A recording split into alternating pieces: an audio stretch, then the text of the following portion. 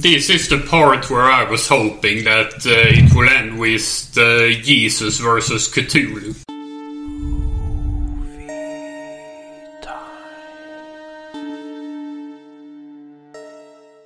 So we are back with a new episode of Movie Time, and we have been looking at Dark Dungeons, a movie we found on YouTube. Mm-hmm. It's been made 2014 and was released then. Who is the director? Is it someone worth mentioning? It's like Gabriel Gonda. Oh, that guy. He is famous for stuff. So we will walk this through in usual order with the characters and the plot and details later on. It will probably be a bit shorter because this movie isn't that long. It was only 40 minutes long. Yeah, like 40 minutes. Exactly. So we're going to do the best of delivering on this. But let's talk about the characters. Okay, so let's start with Debbie and Marcy. Debbie and Marcy are two characters that are introduced in the very beginning without anything actually being discussed. It's like they are the two Christian girls. Yeah, and they go to college, I think. Yeah. In the beginning, and they talk about how they wanna help people at college and how they wanna fit in. And they are childhood friends. Yeah, they just started. They known each other their whole life, and they're part of some sort of Jehovah's or something. And as I got it, they want to fit in college and help stuff when they are introduced. Yeah, exactly. It kind of feels though that Marcy is more of this exploring girl. She's not really sold into the idea of being a Christian more than Debbie, who is like this by the book Christian. Are you saying that because Marcy gives this lesbian vibe sometimes? I will get to that later, but yes, that was a disappointment that it didn't end up that as I wanted it to be, but yes, that. But it's not only that, I see what you mean. It's not only the lesbian vibe, because in general it actually seems like yeah, that. she wants to try out to party, and they made a comment of her being at a prom earlier, and that she decided to party with her boyfriend instead of teaching them the good ways. Because she doesn't actually say much about the Christian stuff. She mostly agrees. Yeah, exactly. She hears what her friends is saying. Yeah, I hear you. I don't really care about it, but I hear you. And at the start, it was also her idea to go to a party, so she drags Debbie along with her. Exactly. So she's the naughty girl. The naughty of the two Christian girls. Exactly. Yeah, so the best kind of. So the kind of regular girl. I would say that. Okay, and the first day they are walking through some sort of orientation of the school, the college that they're at, and it is this guy Mike that holds in this session, and he's going to introduce them to a movie. But this Mike guy, he's a senior guy, and he's very much against the RPG going on. He had one of those jackets that are classic for American sports teams in school, Yeah. So immediately I got the feeling that he's gonna be one of those cool guys in school. Jokes. Yeah, we get to that. It's a bit of a twist in the movie in the early beginning. Yeah, I just wanted to add that that's what I felt when I saw it. Yeah, that's a good point. So Mike starts up this video on this old video record thing. I don't know what it's called. It looked like old propaganda. One of those projectors. Projectors, yes, exactly. It's a very old one. Because the movie itself with the projector kind of sends the vibe that it's in the 70s. Maybe they're just old school. Oh, maybe not. They used those kind of projectors sometimes when I was in school also. If you remember later, they actually print out a paper on a pretty modern printer, so it must be close to present age. Okay, yeah.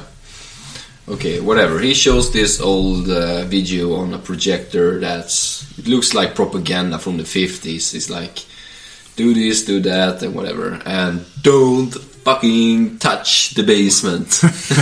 Yeah, and they really say that in the end of the movie, don't go there. Exactly. And we were thinking like, yeah, that's gonna make people not go there. That was really funny. I like that. It was really very unexpected. Of course, and then we, after the movie, they introduced the term RPG. And they do that by showing off these new kids coming out of the door, walking towards in a corridor. These cool kids walking in slow motion. Yeah. They look really badass. Yeah. Yes. Yeah, and actually the front guy, I noticed, he looks like a combination of emo and badass in some way that actually works. Yeah, and this is what I meant with a little bit of twist. It's not the sport jocks that are the cool kids at this school. It's the RPGs. If you want to be someone, you got to be an RPGer. Yeah, so the roles are kinda reversed. Yeah, so exactly. the sport guy, I thought was a cool boy in the beginning. He is not one of the cool guys in school. The social status is kind of, the other way around than it usually would be. I mean, I don't care if someone is a jock or RPGer, but, in general terms. And, he seems to be genuinely scared of them also. Yeah, exactly. And he's acting that good, but I'm gonna get to that later. He says to the two girls that stay away. Yeah, he says to them, stay away from RPGs, because if you try once, then you'll never stop doing it. Exactly. You will be hooked to this or addicted is more of his point. Pretty much how people talk about drugs, actually. Exactly. Yeah, it has that vibe too, yeah. Of course, they ignore that. They go to a party and get introduced into RPGing, and apparently they are very good at it.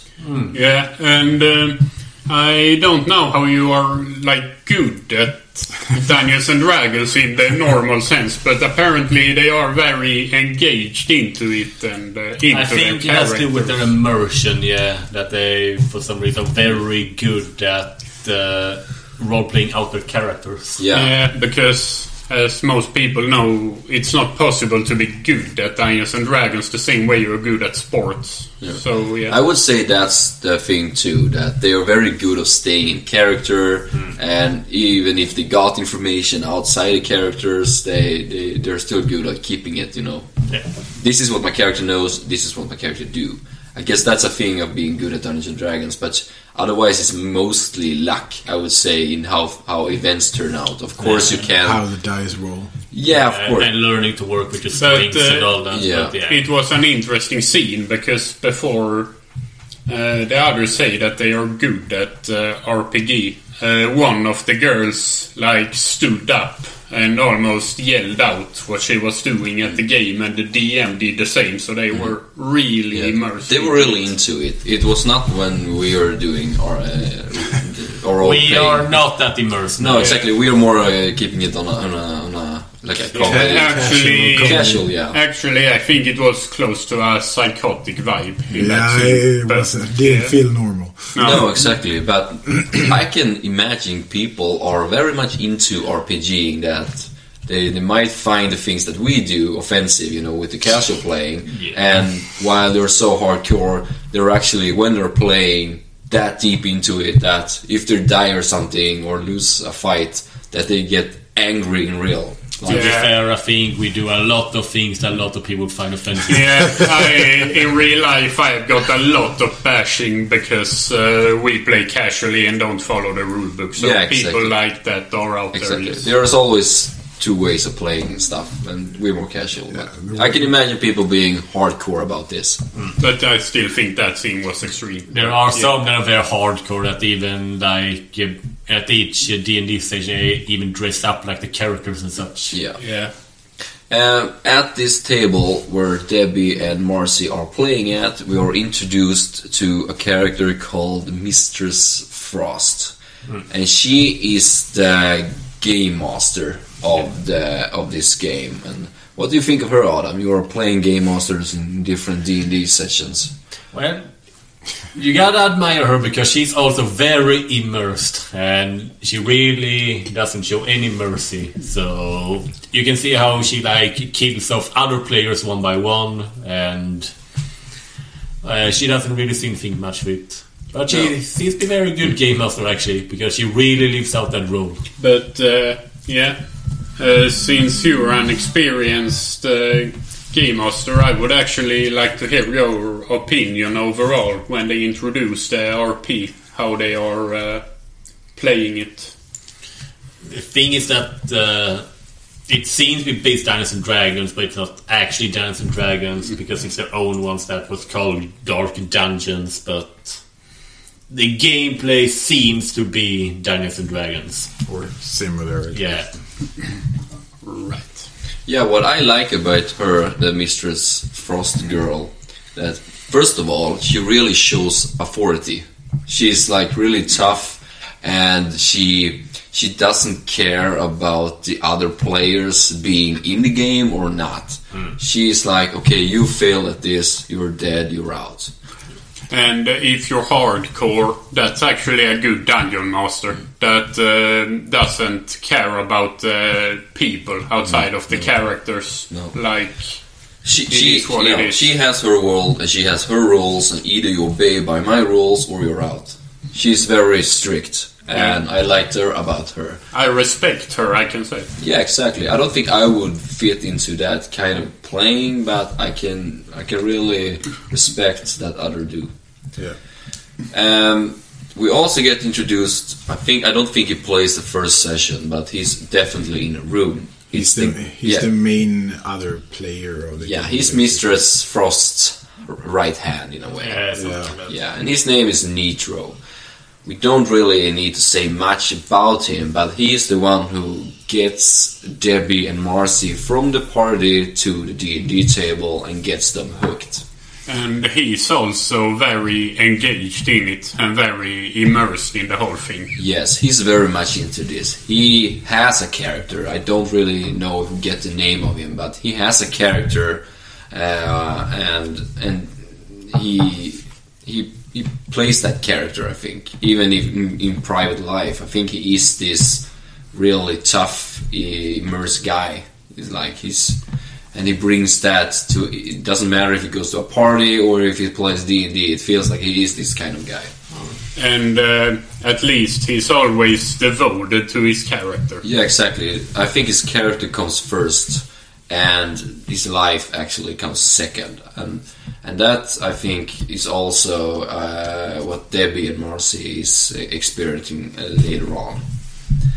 But that is the character, and if we should discuss the plot, what is actually the movie about? Well, I want to mention the beginning first. What I thought. They mention homosexuality. I don't remember the exact context, but I think there are this. It looks like a cult with hoods and robes who mentions homosexuality as a problem, if I remember it correctly. They mention it like these bad things are happening, people are getting more violent, people are doing more magic, and also the increase of homosexuality has happened to them. Or according to the movie, that's a bad thing, but since these are the bad guys, they think it's a good thing. Oh, yeah. Because it's against the Christian thing. Oh, yeah, that's but are they Christian? Or are they like Satanists? Yeah, but that's why they think homosexuality is good. I'm not sure they are Satanists. They seem to be some sort of Christian twisted people who... I don't know there are. They're just cultists. I don't know what they are. Cultists, and point is, it turns out that it's living in point saying spoiler in this. I guess, no, there is no point. I guess the important point is they are cultists and very devoted to their twisted beliefs. Yeah, and the main point of this is that turns out that this spreading the RPG and playing role-playing game is part of their scheme, because it's also they can summon Cthulhu. Yeah, that came out of left field. all of a sudden they had the Necronomicon and they were reading a few lines, and I said like, oh, this is some Lovecraft thing, and then Cthulhu showed up. Yeah, and we don't know where they found the Necronomicon, and it's not like they seem to think that it was a super big deal to own the Necronomicon. It was just they had it, so they summoned Cthulhu. Yeah, but if we focus on the plot, what is the movie actually about? What is the goal? So it's those two girls who go to college, as we mentioned. And then there's those cool RPG guys. And those girls go to a party and meet those RPG people and join in a session. And yeah, they are very good at it. And they keep going with the RPG thing. They get hooked. Yeah, it starts affecting their grades. So the professor tells one of the characters that you need to stop playing, you need to prioritize college. And it kind of feels like after that the movie escalates, because before it's been two girls new to college, get introduced to a new thing, and they're playing because it's fun. But then they get so into it that it affects their private life. And after that they get into something even more RPG, LARP. Yeah. They begin to live action RPG. And I always get the feeling that they are using that as some sort of metaphor for drugs. Like, people start getting into drugs, can't stop going to heavier drugs. And there's some similarity to it, but, I have never done this live action role-playing thing myself. Have you tried it? Yeah. Only briefly. Yeah, once we did it together. How true are they to the real thing? Not very there, but that also depends on how devoted people are. Some people are very, very devoted. We should describe their scenery first, because Debbie and Marcy, they want to advance their characters, and apparently they hit some sort of roadblock in the role-playing game. So in order for them to develop their characters, they need to move into LARP, live-action role-playing game. And it's about hitting level 8 for some reason. There seems to be something special about hitting level 8. Yeah, you get connected to some cover or something. I don't really remember if they had some certain name, but Debbie is level 8, and she's into the cov, so she gets to learn new kind of spells, but Marcy is not. Yeah, so the thing about that is that Debbie then learns the inner sequence, so she actually learns spells she can use in real life, so she becomes a real witch. I don't know in Dungeons and Dragons if something happens at level 8, but in the movie they seem to go with that at least. Yeah, so Debbie wants Marcy to advance to level 8 so she can also use this kind of spells. So Mr. Frost brings them into a room, and she starts introducing them to the live action thing.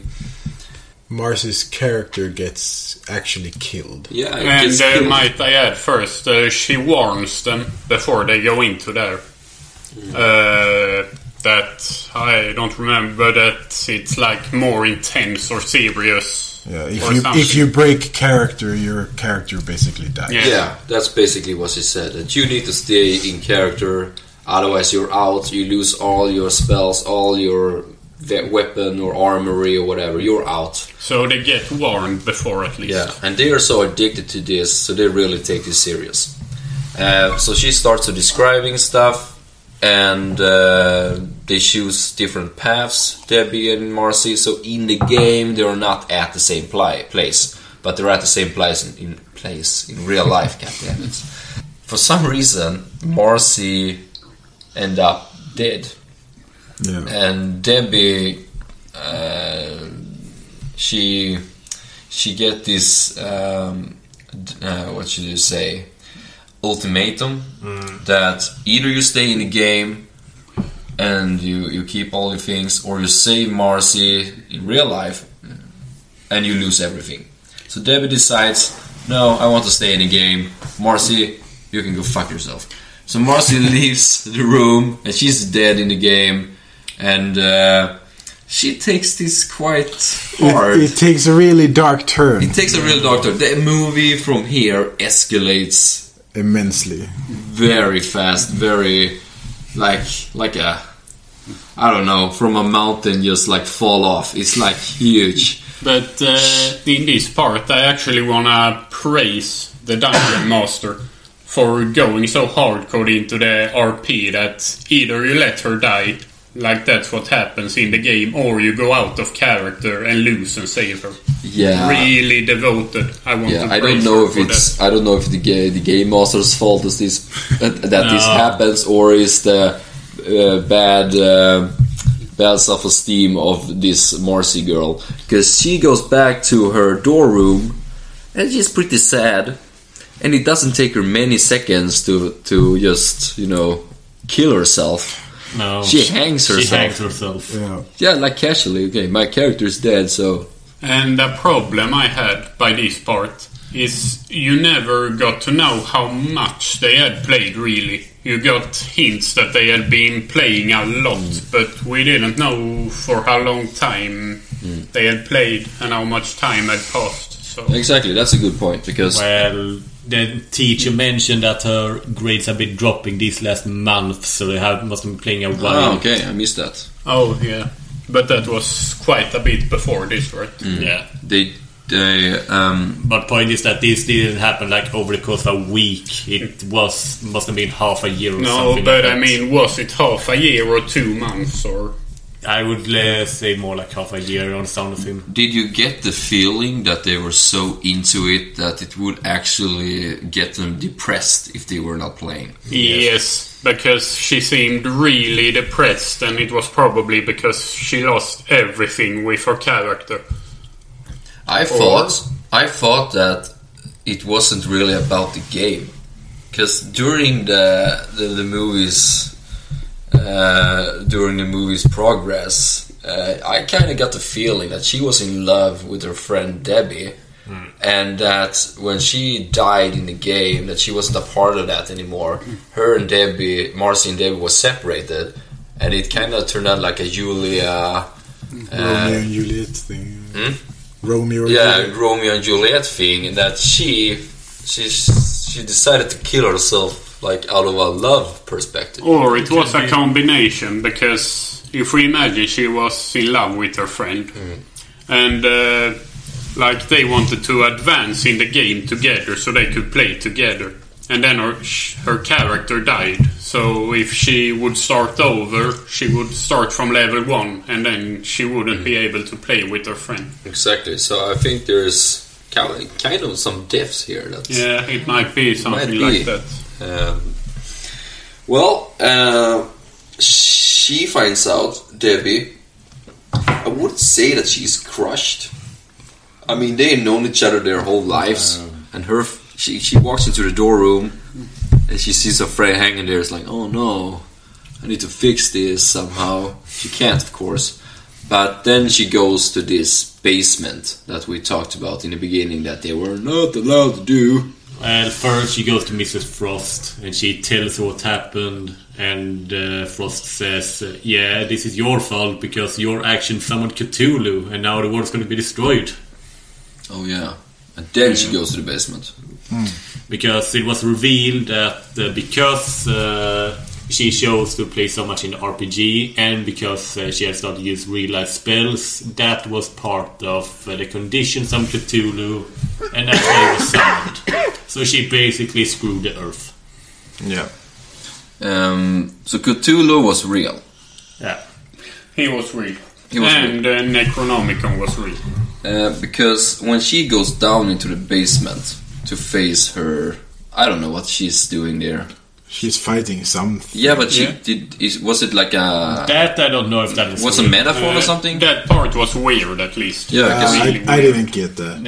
I think it was a metaphor. I think it was because she goes down to the steam basement and she faces some monster and she loses, and she sees the ghost of Marcy and such, and then all of a sudden she's back in her room. Yes. And it seems like I'm going to never actually happen. She sees the ghost, and the ghost is like, "Oh, it's your fault. You killed me." Blah blah blah. And then she says, "Oh, you the real Marcy would never say this, oh, God help me, or whatever, and the God thing affects the ghosts. I assume this was some in-character thing with the monster and ghost and such. Or maybe this was her way of handling it, that her friend died. That she kind of went into a psychosis and, tried to fight off ghosts and talk to her friend that's dead. And then Mike, I think it is, goes into a room and like, hello, wake up. That's kind of my point. Like, she was so devastated by losing her friends, and she had been RPing so much, so she went into some mode where she fought a monster and saw her friends. It's not really a happy place, but kind of. It was a bit like a dungeon in roleplay, actually. But then Mike arrives and he says that this is what happened because you got involved with RPGs. You need Jesus to fix this. Oh yeah. I don't know if that's a moral cookie of this story. But this is the part where I was hoping that it will end with Jesus versus Cthulhu in the end. I think the movie was too short for that, but that would have been a cool thing to see. A real Marvel Cinematic Universe fight between Jesus. David versus Goliath thing. But she goes into a church with her friend Mike, and she gets like healed. Yeah, purified by the priest, and Cthulhu dies, falls back. The conditions are no longer right, so Cthulhu goes back to his sleep. Yeah. The castle where the evil cultists were hanging out gets exploded as a result. Yeah, why? Yeah, Cthulhu got angry, I guess. Because Jesus. But didn't he go back to sleep? One last spell before went to sleep and finish. I think this part was very unclear, because I had no idea at all what was going on before I asked you guys about it. And I still don't know for sure. It was a very absurd part. Yeah, I didn't really care for that, but I cared too little to talk about it. But the house exploded for some reason. We can blame Cthulhu for that. Or Jesus. Yeah. It seems more logic to be some sort of Christian thing. Well, who knows? Whatever. Yeah. It's over. It's over, yeah. And they burned her stuff, and she's out of the RPG game entirely.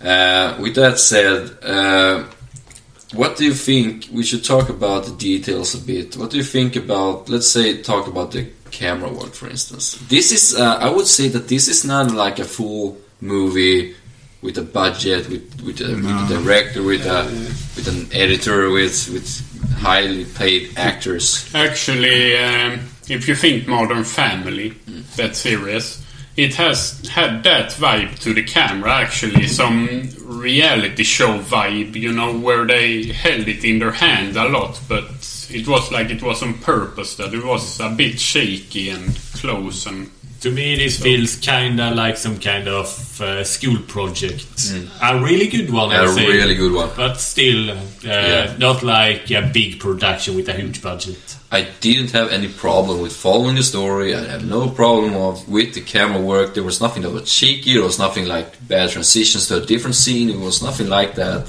No weird angles or anything. So I thought I had nothing to complain about that. But the thing I noticed that they don't do in the high budget movies is that when taking close-ups, instead of using another camera close, they were zooming.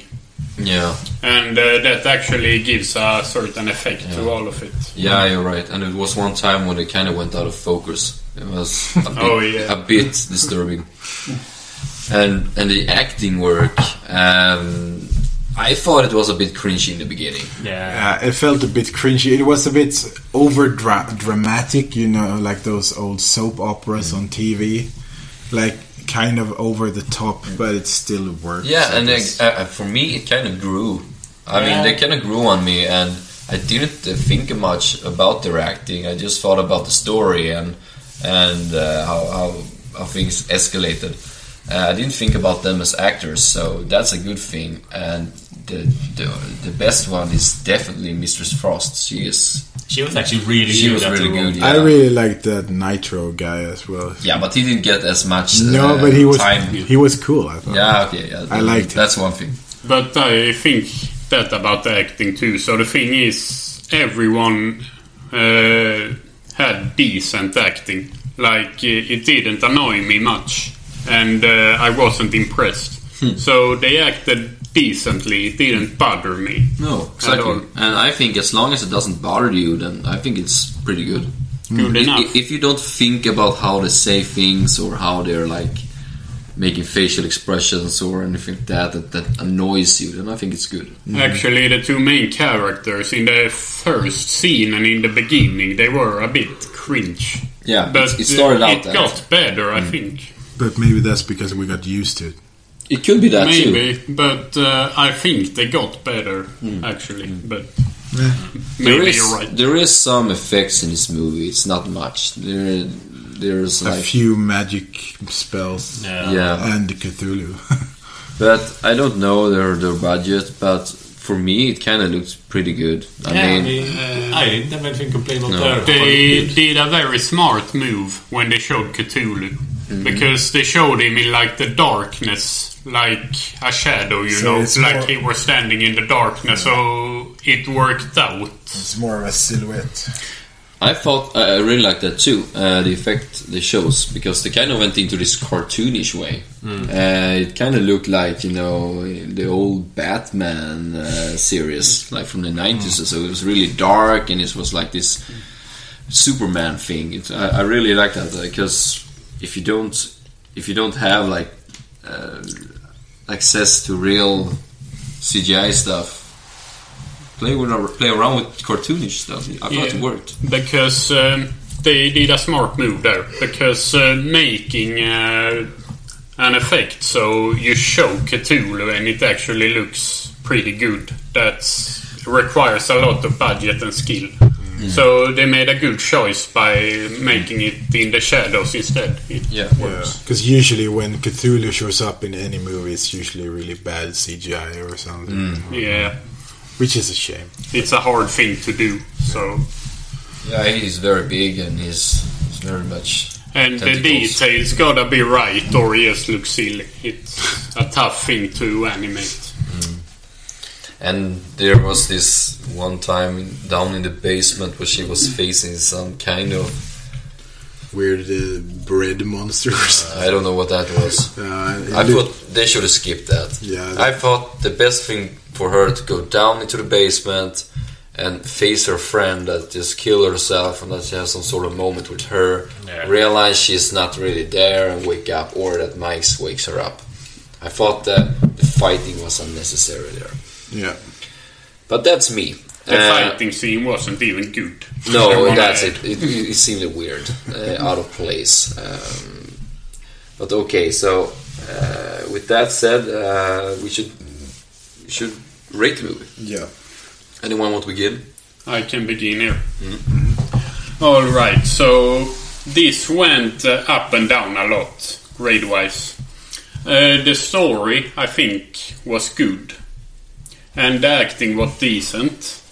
And special effect-wise, they made good choices. I guess they had low budget and adapted to that.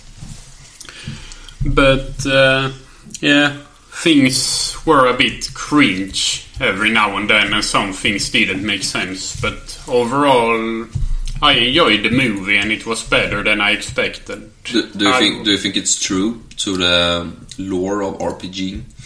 Kinda. And I was a bit annoyed that they had access to the Necronomicon and didn't act like it was a big deal. Because if I had a Necronomicon, it would be a big deal. For those not playing, what exactly is that? Necronomicon is written by the mad Arab, I don't remember his name. Al-Haswad. Yeah, it can be used for eldritch stuff and summon Cthulhu and shit. It originates from H.P. Lovecraft's books. It's basically the book of all bad things. I haven't read it in a long time, Lovecraft shit, but yeah. So overall, I was summon demons and stuff. overall I was impressed. I will give this 6 out of 10. I think I prefer to go last this time. Okay, I can go. Well, the acting was decent. You could take it or leave it. It's okay. And as we said, the CGI was okay. I like the Cthulhu thing. The bread monster, not so much. And I also thought it was pretty funny with the thing that the RPGers are the cool kids and stuff. That was basically the best line in the movie for me. And I found it pretty annoying with the whole Christianity versus cult thing. Especially the Christian parts, because that felt forced. So I don't know if this is supposed to be like a Christian, RPGing is bad, or if it's a parody or whatever, but yeah, it was okay, I guess. I'm gonna give it a 4 out of 10. I wanna add here, I think you have a point on the Christianity thing. Like, I was hoping the Christianity thing would have a bigger role in doing something about Cthulhu, but yeah, it didn't so much. For me, I'm not going to judge this movie based on the references or similarity to RPGing, how it is in real life. But I think, because it is an important thing of the movie, because I think that the more you're into that, the more you're going to like this movie. Because whenever something speaks to you, it gets automatically better. But since I'm not really into that in my normal life, I'm going to judge the movie based on the acting skills and the story wise. And the acting for me was, as I said, I had no problem with it besides the beginning, but besides that it's good. I didn't think about it, and I really thought that Mistress Frost was really good. The only thing I really have a comment on is that before she kills herself, it would be nice that they kind of made the movie 10 minutes longer or 5 minutes, where they show how she is dealing with this, that she's going thrown out from the RPGing, she's not able to meet Debbie or hang out with her in the same way, that we can kind of get the distress that she's feeling. Yeah. And after that, we can see her that she hangs herself.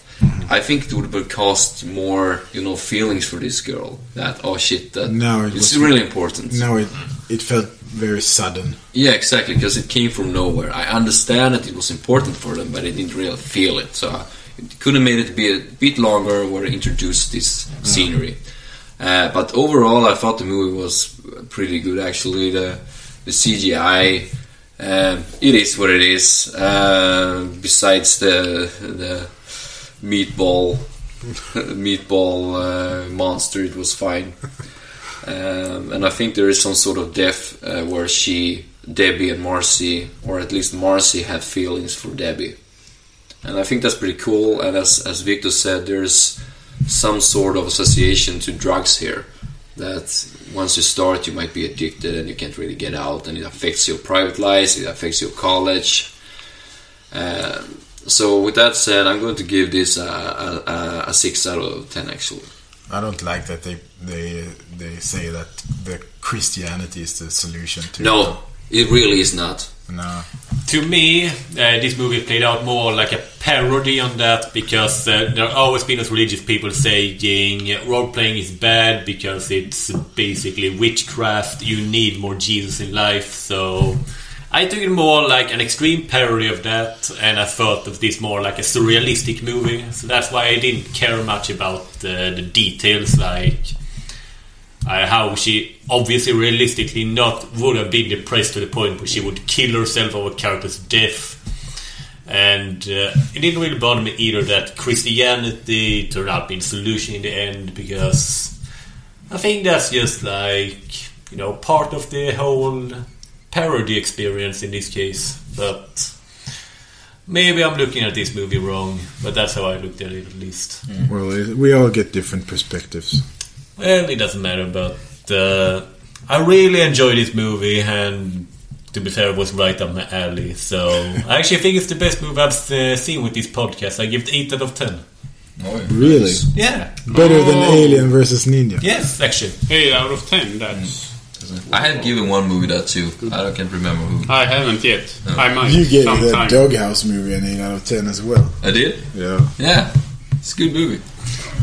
Well, I would say 6 out of 10 is still a good movie, according to my grade. Well, okay, we can talk about that another time. But okay, thank you for listening. Bye. Bye.